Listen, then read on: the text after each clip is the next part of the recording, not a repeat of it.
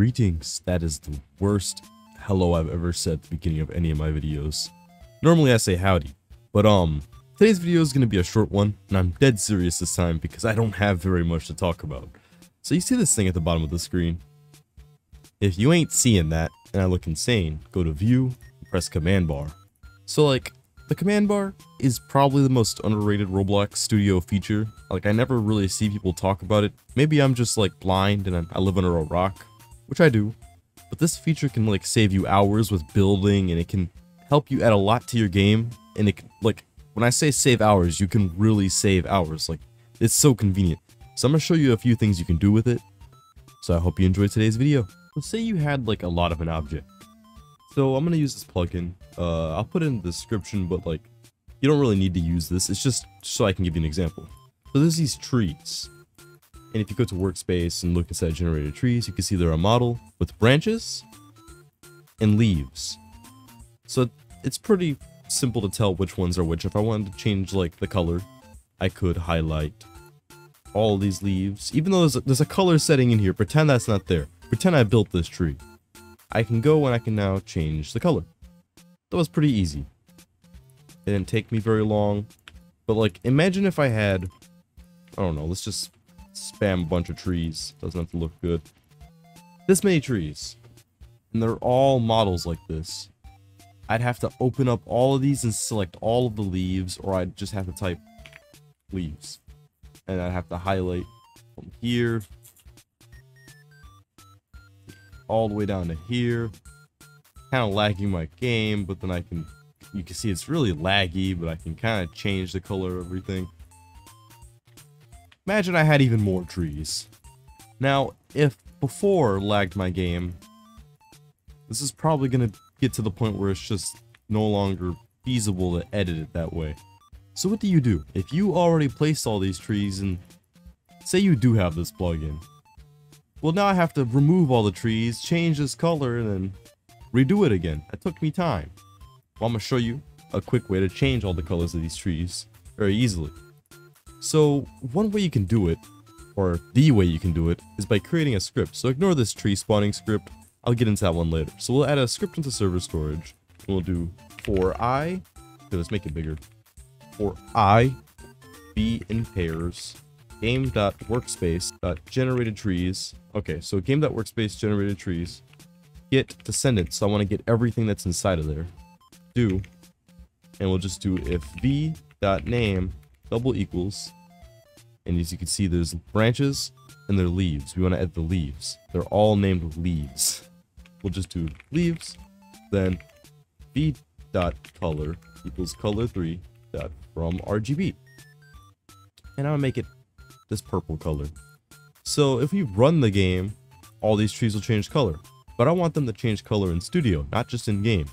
Well, that's where command bar comes in handy. I can just copy this code, paste into command bar, press enter. All the trees are purple now. That fast. That's pretty cool, right? So all of these trees' leaves are now purple.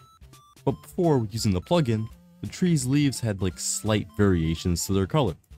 So they weren't just all the same exact color. Like, not every leaf is the exact same shade of green. So I did this off screen, but I'm gonna explain it. I lowered, so this is the same color RGB value, except I lowered the 255 to 100, and then I don't want an update. You go away. You go away. All right. So I lowered the B value, the blue, to 100 instead of being 255, and then I did plus math.random anywhere from 0 to 15, so it can add just a slight difference to the color. So it's gonna be darker now because I lowered the amount of blue. So if I paste this into the command bar and press enter, you'll see we get these darker trees, but if you look closely, it's easier to see if I spam the script. You see that, how they're slightly changing colors? There's slight variation to like the colors. So if I make this, instead of 15, I make it like 50, you'll see very obvious like differences. It won't just be subtle, you'll see whole like different colors. Yeah, see that? It's just changing up the colors, so now there's variation. So if you lower the amount of like math.random, if you lower the threshold, you can get a pretty nice effect without having to go through and manually color all these. Like, do you know how long this would have taken before? Like, this would have sucked. And this is just one of the examples. So I'm gonna show you another example. So imagine you had, I don't know, a rock. So we're just gonna make this a little cube that has, let's see if there's a rock texture. I'm pretty sure there is. I'm just gonna give it the basalt. The basalt. I'm probably not saying that right. I have terrible reading. I play Roblox. I can't read. Alright, so I have this rock. I'm gonna anchor it. I'm gonna name it rock. Say I wanted these to be everywhere. I wanted this all over the ground. I wanted, like, random rotations, random scales maybe. But look, this is gonna take a long time to do.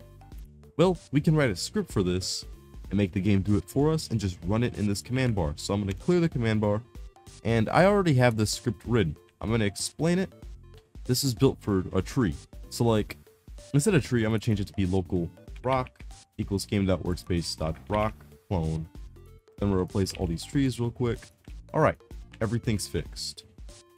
So in this script, the rock is this little thing in workspace. It's this little one right here.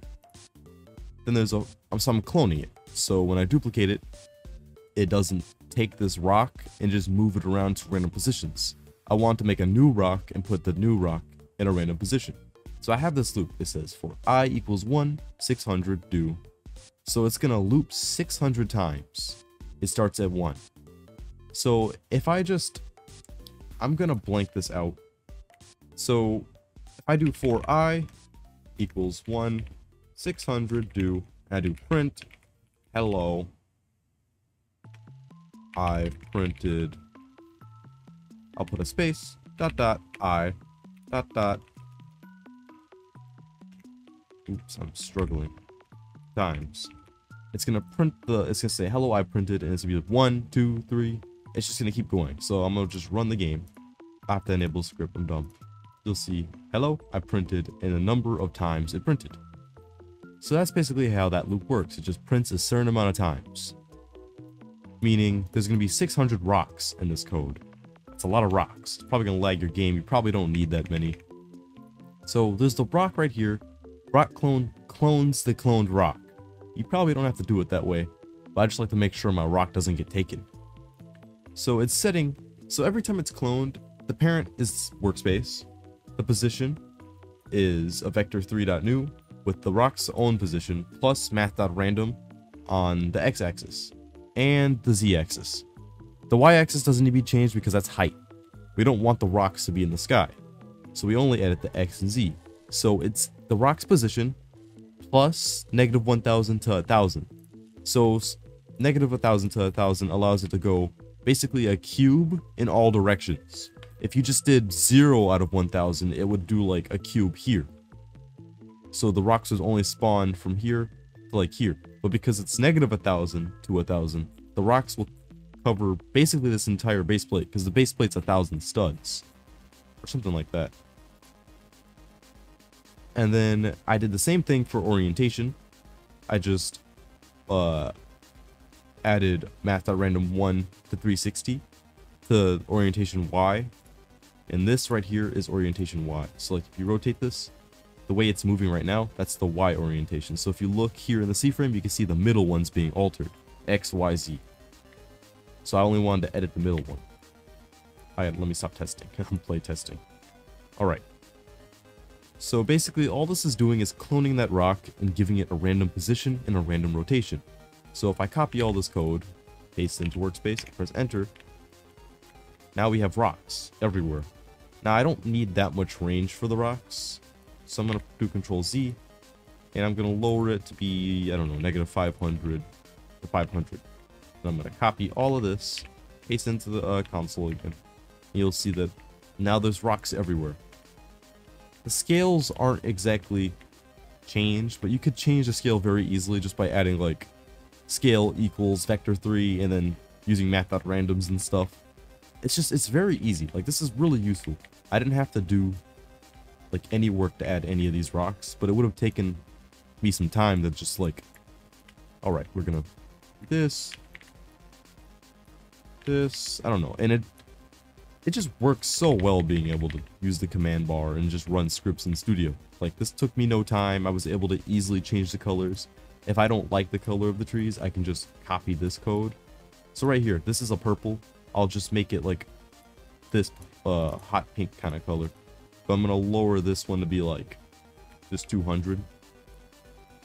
So I'll replace this bottom one with 200, 94, 130. I'll copy it, I'll run it, we'll get pinker trees now. But they're not all the same color. Like, they have variation. You can see it changing as I spam enter. It's just really useful being able to use the command bar. So I hope you enjoyed today's video.